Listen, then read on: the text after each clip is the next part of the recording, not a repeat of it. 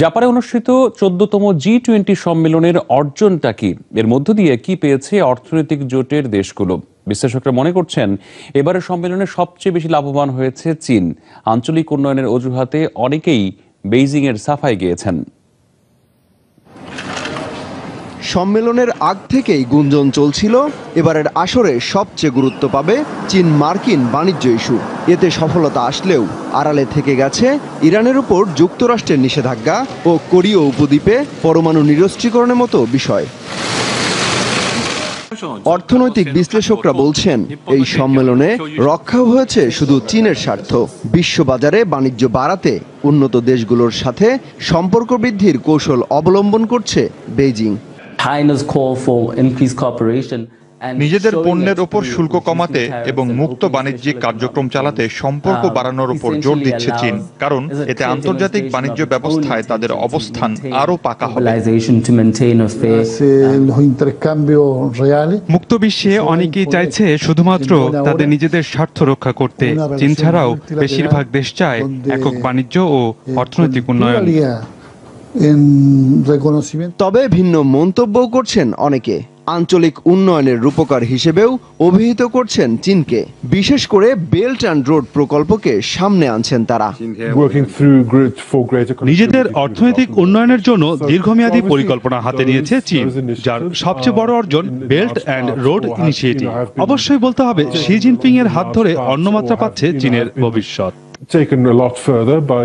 রাজনৈতিক বিশ্লেষকরা মনে করেন একক স্বার্থ নয়, সম্মেলনের লক্ষ্য হওয়া উচিত জোটভুক্ত দেশগুলো সহ আঞ্চলিক সমস্যা সমাধানে উদ্যোগী হওয়া।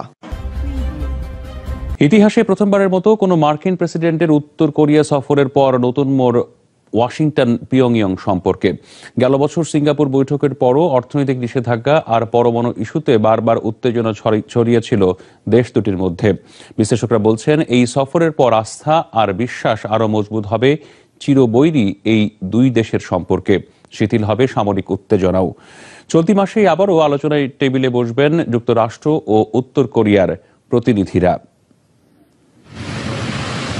এক বছরের ব্যবধানে তৃতীয়বারের মতো মুখোমুখি কিম জং উন এবং ডোনাল্ড ট্রাম্প।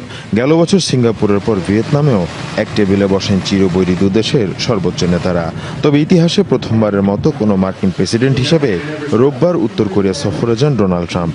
পানমুনজমে আবারও মুখোমুখি উত্তর কোরীয় নেতা কিম জং উনের সাথে। প্রথম দুদফা বৈঠকে বিভিন্ন প্রতিশ্রুতি আর আশ্বাস দিলেও পিয়ংইয়ং ওয়াশিংটন সম্পর্কে কমেনি উত্তেজনার পারদ।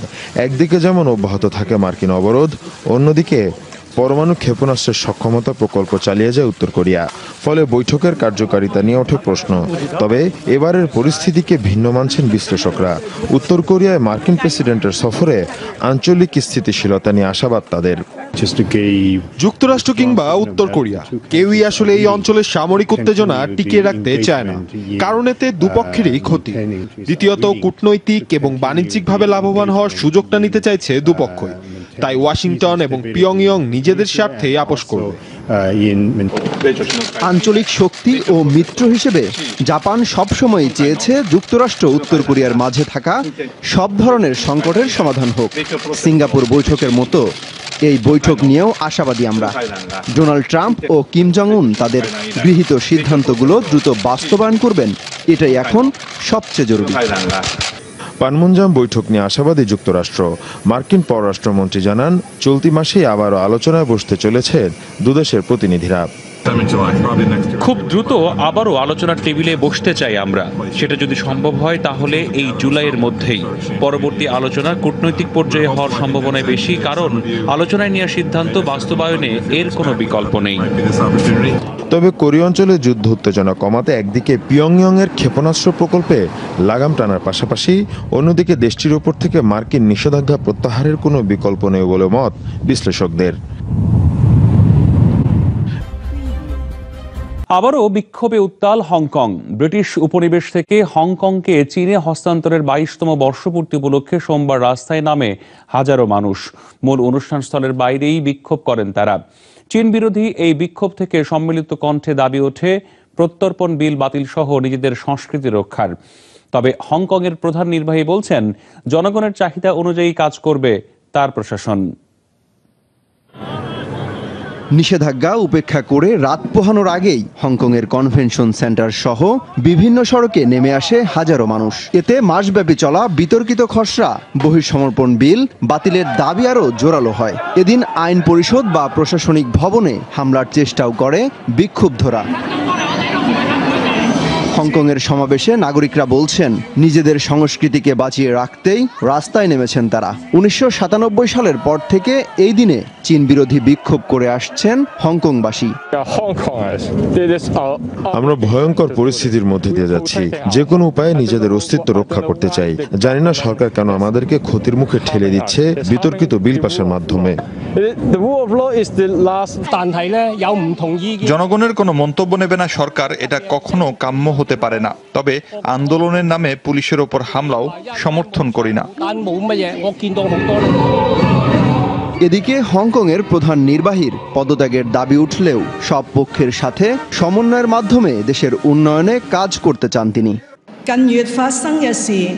মাসব্যাপী সরকার ও জনগণের মধ্যে বিরোধ চলছে। এর মাধ্যমে একজন রাজনৈতিক ব্যক্তি হিসেবে আমার কাছে পরিষ্কার জনগণ কি চায়। সরকারের ভবিষ্যতের জন্য প্রত্যেকটি কমিউনিটির সাথে সুসম্পর্ক বজায় রেখে কাজ করতে চাই। গেল 9 জুন থেকে শুরু হওয়া প্রত্যর্পণ বিল বাতিলের দাবি নিয়ে হংকংয়ের সাধারণ মানুষ রাস্তায় নামে। আইনটি পাশ হলে ধর্ষণ ও হত্যা মামলায় অভিযুক্তদের বিচারের জন্য পাঠানো হবে চীন, তাইওয়ান ও ম্যাকাওয়ে। বিক্ষোভকারীদের দাবি, এমন আইন বিঘ্নিত করবে হংকংয়ের স্বাধীনতা আন্দোলনকে। গণতান্ত্রিক সরকারের কাছে ক্ষমতা হস্তান্তরের দাবিতে বিক্ষোভ অব্যাহত রয়েছে সুদানে।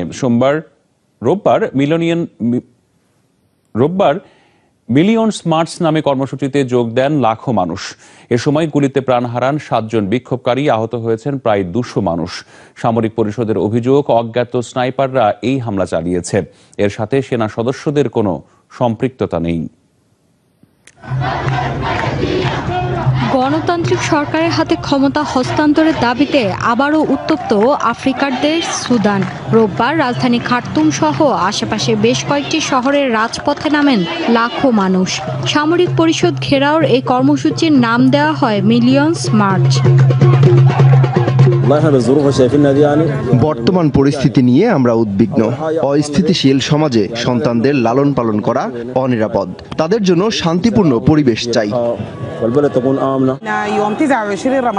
রোজা থেকেই আমার রক্ত টকবক করে ফুটছে। এ কারণেই আর বাড়িতে বসে থাকতে পারলাম না। আন্দোলনে যাদের মৃত্যু হয়েছে বা যে নারীরা ধর্ষণের শিকার হয়েছেন সেই বিচার চাওয়ার জন্যই পথে নামা। আন্দোলন ছত্রভঙ্গে টিয়ার গ্যাস, গরম পানি ও পিপার স্প্রে ব্যবহার করে নিরাপত্তা বাহিনী। এরই মাঝে অজ্ঞাত স্থান থেকে চলে গুলি বর্ষণ। যদিও নিরীহ সুদানিদের হত্যার সাথে সেনারা সংশ্লিষ্ট নয় এমন দাবি সামরিক পরিষদের। আমরা জরুরি ভিত্তিতে চুক্তিতে পৌঁছাতে চাই, কারণ সামরিক পরিষদ পুরোপুরি নিরপেক্ষ। জনগণকে রক্ষা করে সেনাবাহিনীর মূল লক্ষ্য। কিন্তু আমরা নাশকতাকারীদের বিশ্বাস করি না। স্নাইপাররা প্রতিবাদ সমাবেশে গুলি ছুড়েছে, যাতে বিক্ষোভকারীদের মৃত্যু হয়েছে, গুরুতর আহত হয়েছেন সেনা সদস্য এবং বেসামরিক সুদানিরাও। আন্দোলন বিক্ষোভের মুখে 11 এপ্রিল ক্ষমতা ছাড়তে বাধ্য হন সুদানের দীর্ঘদিনের শাসক ওমর আল বশির। এরপর সামরিক পরিষদ দেশের দায়িত্ব নিলেও গণতান্ত্রিক শাসনের দাবিতে 3 জুন থেকে শুরু হয় বিক্ষোভ আন্দোলন, যাতে এখন পর্যন্ত প্রাণ হারিয়েছেন শতাধিক মানুষ।